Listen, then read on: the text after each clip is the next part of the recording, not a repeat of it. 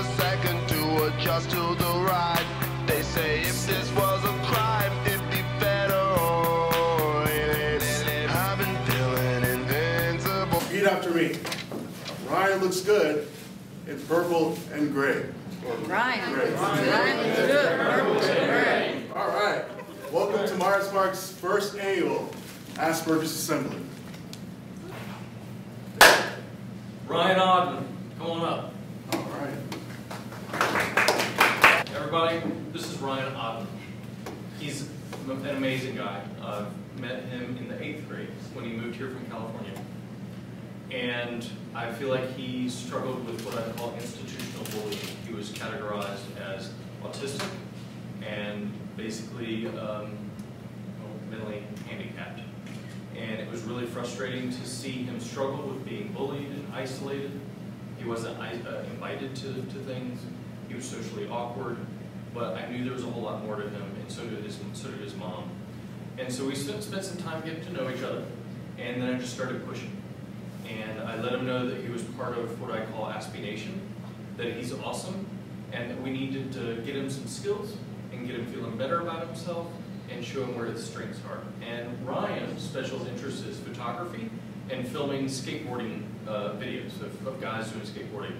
And you've got to check out his YouTube channel because it's pretty amazing. And what's your YouTube channel? The Photographer Ryan. The Photographer Ryan. The skateboarding videos are really awesome.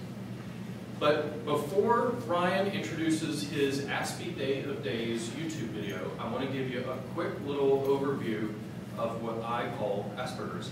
And when we're done, if anybody has little questions or anything they want to ask me, feel free. And then Ryan's going to take over and show you guys some of his documentary, which is Aspie Day of Days, that he's done with Cameron and Stewart. Okay? Everybody who's got an iPhone, raise your hand. Keep them up. Everybody who's on Facebook, keep your hands up. All right, so that's basically everybody in the room except for a couple. There is a super being being evolved, and it's evolving because of your dollars. You are throwing dollars at this kind of mind. This kind of mind is Asperger's. But there's also a human 2.0, a super being that is coming as well. Asperger's is awesome. It's not a disorder, it's not a syndrome, it's a better kind of brain. Now, to understand this super being, you've got to think, well, where are we headed? Where will we be in 30 generations? So we got to start from early on. If you're an Aspie and you're really intelligent but socially awkward and you live in the early Middle Ages, I would say you would live in a monastery. And if you're in this monastery, you're hanging out with a bunch of guys, but you have all this time to invent stuff. So you invent a telescope and you can find new planets. Or you invent a printing press, or you translate a Bible, or you're studying different languages. And so you're going to do all this cool stuff, but you don't get invited to parties, and if you do, it's a bunch of guys. So if you're at home, no ladies means no babies. Your genes die out. But if you're in the 17th or in the 18th century, you maybe live in Philadelphia, you invent the steam engine, the U.S. Postal Service, Declaration of Independence, and you hang out with Ben Franklin. And if you're this guy and you're inventing all of these cool things, you hang out with Ben Franklin, how many parties do you get invited to? You get invited to more, right? And you meet people. Now, if you are this guy, your name is President Thomas Jefferson. If you're Thomas Jefferson, you write the Declaration of Independence basically in one take. You are an architect. You're an economist, even though you don't finish your house and you go bankrupt. But you're Thomas Jefferson. It's pretty impressive. But you never comb your hair. You walk around town with a little bird on your shoulder. You mumble your speeches to the point that people don't understand what you're saying, so you have to run and get a newspaper to figure out what the heck you just said. Your social skills aren't that good, and you get irritated when things are out of place.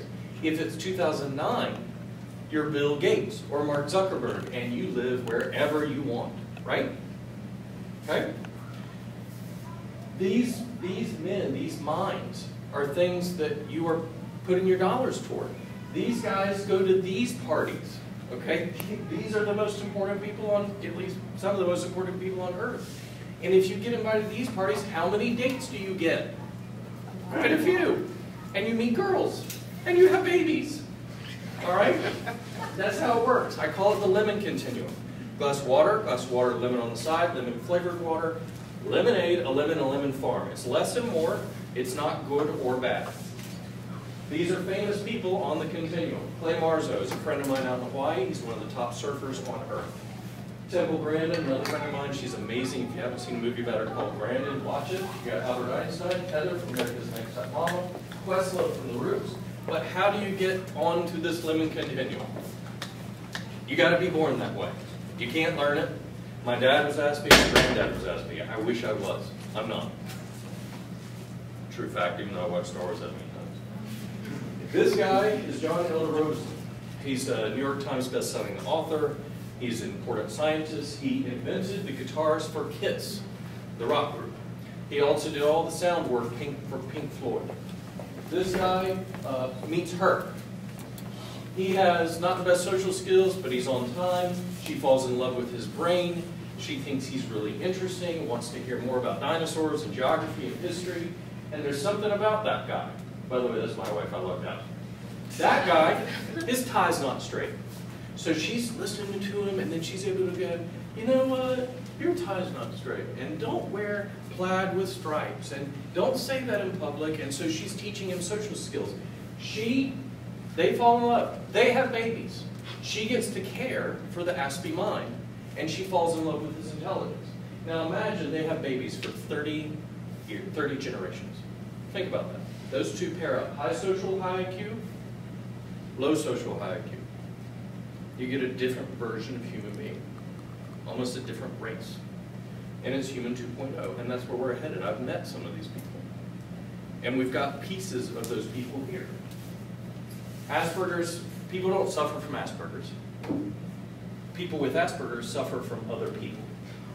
And there's this joke, and Aspie said, there's this joke, people say Aspies are going to take over the world. Well, it's not a joke. We already have. We just haven't told you yet. That's Asperger's, okay? The thing that I want people to know, and why I do this, and what I've shared with my guys here, is that be proud of who you are, share it. It's not a disorder, it's not a disease, it's just a different kind of brain. If you are designed to focus for 10,000 hours on a specific topic or a specific interest, then you don't really need the social piece as much. And that's where we're moving. The NSA is recruiting 12 to 14-year-old Aspies to do coding and programming for them. Lego out of Denmark will not hire you as a master builder unless you have a doctor's note that says you're on the spectrum. No joke.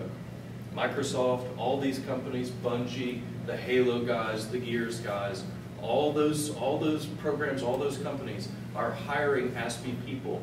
My name is Ryan. My name is Cameron. My name is Stuart. Asperger's Is awesome!